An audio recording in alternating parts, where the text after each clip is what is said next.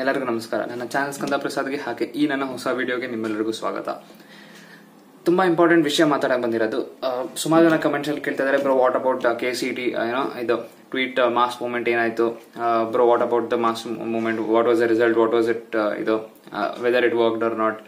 So ಅದಕ್ಕೆ answer ಈ ವಿಡಿಯೋನಲ್ಲಿ ತಂದಿದ್ದೀನಿ. ಸ್ಪೆಸಿಫಿಕ್ ಆಗಿ ಎಸ್ ಆರ್ ನೋ ಅನ್ನೋ ಆನ್ಸರ್ ಇದರಲ್ಲಿ ಇಲ್ಲ. ಬರೀ ಗವರ್ಮೆಂಟ್ ಏನು ಮಾಡ್ತಿಲ್ಲ ಅಂತ ಅನ್ನೋದು ನಮ್ಗೊಂದು, ಅಂದ್ರೆ ಫಾರ್ ಎಕ್ಸಾಂಪಲ್ ಇನ್ನು ಏನೋ ಅವರಿಂದ KCET ಪೋಸ್ಟ್ಪೋನ್ ಆಗಲ್ಲ ಅಂತ ಒಂದು ಬಂದಿತ್ತು, ಬಟ್ ಆದ್ಮೇಲೆ ಇನ್ನೊಂದು ಮಾಸ್ ಮೂವ್ಮೆಂಟ್ ನೆನ್ನೆ 11 AM ಗೆ ಮಾಡಿದ್ವಿ.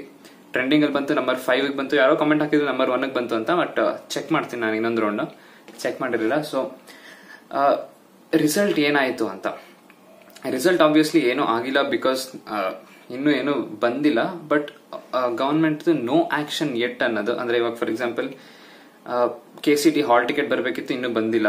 ಸೂನ್ ಬರುತ್ತೆ ಅಂತ ನಾನು ಎಕ್ಸ್ಪೆಕ್ಟ್ ಮಾಡ್ತಾ ಇದೀನಿ, ಬರ್ಬೋದು ಇನ್ನೊಂದು ಸ್ವಲ್ಪ ದಿನದಲ್ಲಿ. ಬಟ್ ಇನ್ನು ಬಂದಿಲ್ಲ ಅನ್ನೋ ಕಾರಣ ಇನ್ನೊಂಥರ ಬೇಕಾದ್ರೂ ಯೋಚನೆ ಮಾಡ್ಬೋದು. ಅಂದ್ರೆ ಪ್ರಾಬಬ್ಲಿ ಡಿಸಿಷನ್ ನ ರೀಕನ್ಸಿಡರ್ ಮಾಡ್ತಿದ್ದಾರೆ ಅಂತ. ಗವರ್ಮೆಂಟ್ಗೆ ಸುಮಾರು ಜನ ಕಮೆಂಟ್ ಮಾಡಿದ್ರೆ government is not knowing that cases ತುಂಬಾ ಜಾಸ್ತಿ ಆಗ್ತಿದೆ ಅದು ಅಂತ. Obviously government is aware that cases are increasing. ಅವ್ರಿಗೆ ಗೊತ್ತಿದೆ, ಸುಮಾರು ವರ್ಕ್ಸ್ ಗವರ್ಮೆಂಟ್ ಕಡೆಯಿಂದ ನಡೀತಾ ಇರುತ್ತೆ. But probably not in education field ಅಂತ ಹೇಳ್ತಾ ಇರೋದು.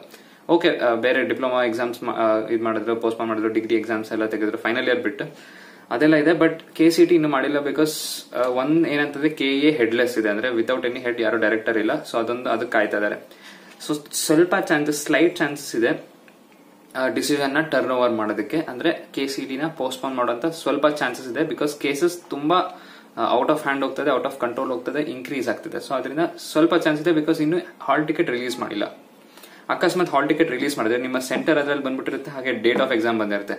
ಸೊ ಆಮೇಲೆ ಅಕಸ್ಮಾತ್ ಪೋಸ್ಟ್ಪೋನ್ ಮಾಡಬೇಕು ಅನ್ನೋ ಡಿಸಿಷನ್ ತಗೊಂಡ್ರೆ, ಅಂದ್ರೆ ಹಾಲ್ ಟಿಕೆಟ್ ಕೊಟ್ಟಾದ್ಮೇಲೆ ಈ ಹಾಲ್ ಟಿಕೆಟ್ ವೇಸ್ಟ್ ಆಗುತ್ತೆ, ಆಮೇಲೆ ಒಂಥರ ಮೆಸಪ್ ಆಗುತ್ತೆ ಹೊಸ ಹಾಲ್ ಟಿಕೆಟ್ ಕೊಡೋದು. ಸೊ ಅದೆಲ್ಲ ಒಬ್ಬೊಬ್ರಿಗೆ ಸಿಗಲ್ಲ, ಆ ನ್ಯೂಸೇ ಬರಲ್ಲ ಒಬ್ಬೊಬ್ರಿಗೆ. ಸೊ ಅದರಿಂದ ಅದೆಲ್ಲ ಪ್ರಾಬ್ಲಮ್ ಆಗುತ್ತೆ. ಸೊ ಅದಕ್ಕೆ ಇನ್ನು ಲಾಸ್ಟ್ ಮೂಮೆಂಟ್ ತನಕ ಕಾಯ್ತಿದ್ದಾರೆ. ಸೊ ಅದೇ ಪೋಸ್ಟ್ಪೋನ್ ಅಕಸ್ಮಾತ್ ಮಾಡ್ಬೇಕಾದ್ರೆ ಆದ್ಮೇಲೆ ಹಾಲ್ ಟಿಕೆಟ್ ರಿಲೀಸ್ ಮಾಡೋಣ ಅಂತ. ಸೊ ಅದೊಂದು ನಮ್ಗೆ ಪಾಸಿಟಿವ್ ಪಾಯಿಂಟ್ ಇದೆ, ಬಿಕಾಸ್ ಹಾಲ್ ಟಿಕೆಟ್ ಇನ್ನು ರಿಲೀಸ್ ಮಾಡಿಲ್ಲ ಅನ್ನೋದೊಂದು. ನನ್ ಕೇಳಿದ್ರೆ ಈ ಥಾಟ್ಸ್ ಅಲ್ಲಿ ಅಕಸ್ಮಾತ್ ಏನಾದ್ರು ಇದ್ರೆ ಒಪಿನಿಯನ್ ಇದ್ರೆ ನಾನು ಕೊಡ್ತೀನಿ, ಏನಾದ್ರು ಅಫಿಷಿಯಲ್ ನ್ಯೂಸ್ ಇದ್ರೆ ನಾನು ಇಮಿಡಿಯೇಟ್ ಆಗಿ ನಿಮ್ಗೆ ತಿಳಿಸ್ಕೊಡ್ತೀನಿ. ಸೊ ಅಲ್ಲಿ ತನಕ ನೀವ್ ಏನ್ ಅನ್ಕೋಬೇಕು, 30th 31st ನಿಮ್ಗೆ ಎಕ್ಸಾಮ್ ಇದೆ ಅನ್ನೋ ತರನೇ ಪ್ರಿಪೇರ್ ಆಗ್ತೀರಿ. ತುಂಬಾ ಇದ್ರ ಬಗ್ಗೆ ಯೋಚನೆ ಮಾಡ್ಬಿಡಿ. ಅದಕ್ಕೆ ನಾನು ಬರೀ 2-3 ಮಿನಿಟ್ಸ್ ಅಷ್ಟೇ ತಗೊಂಡು ನಿಮ್ಗೆ ಇದನ್ನ ಇನ್ಫಾರ್ಮ್ ಆಗ್ಬಿಟ್ಟು ನಾನು ಹೋಗ್ತೀನಿ. ಸೊ ಅದನ್ನ ಈ ವಿಡಿಯೋನ ಇನ್ಫಾರ್ಮ್ ಮಾಡಿದ್ದು, ಮಾಡಕ್ಕೆ ಬಂದಿದ್ದು. So thank you. ವಿಡಿಯೋ ನೋಡಿದ್ದಕ್ಕೆ ಲೈಕ್ ಮತ್ತೆ ಶೇರ್ ಮಾಡಿ, ಸಬ್ಸ್ಕ್ರೈಬ್ ಕೂಡ ಮಾಡಿ, ಬೆಲ್ ಐಕನ್ ಒತ್ತಿ, ಫಸ್ಟ್ ನೋಟಿಫಿಕೇಶನ್ ನಿಮ್ಗೆ ಬರಲಿ. Thank you, good bye, all the best, prepare ಚೆನ್ನಾಗಿ. ಬೈ.